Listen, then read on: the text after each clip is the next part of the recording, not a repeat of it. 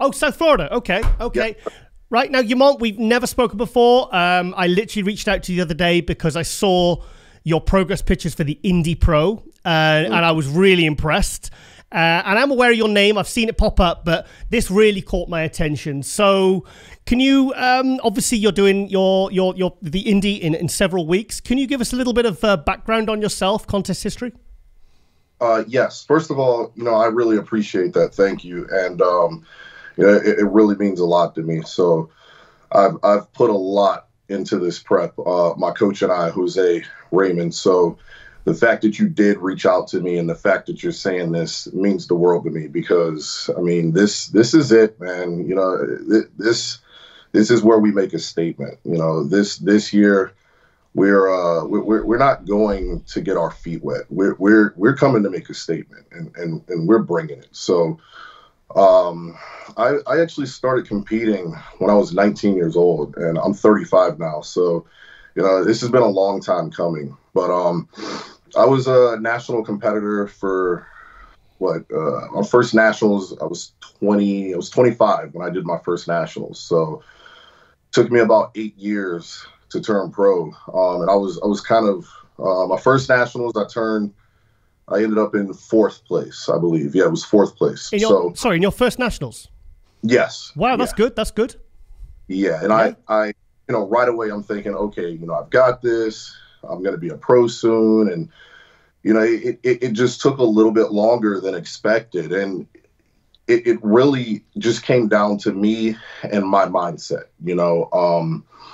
I'm actually kind of glad that I didn't turn pro right away, and it took me some time, because I honestly, I just didn't have the mindset of a pro.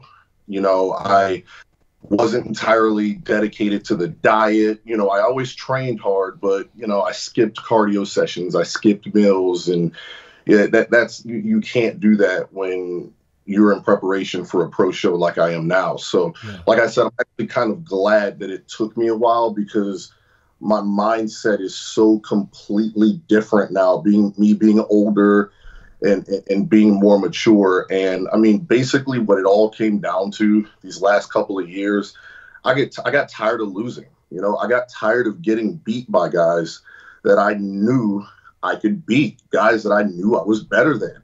The only thing separating myself from them was they were outworking me. And, I made a deliberate, conscious decision to not let that happen again. So I earned my pro card at the Olympia in 2020, at the end of 2020 in December.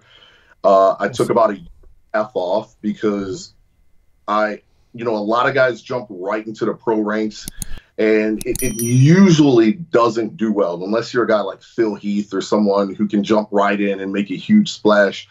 It just doesn't usually end well. But I wanted to make sure that when I made my pro debut, I was ready. When I turned pro, I had some issues that I needed to bring up.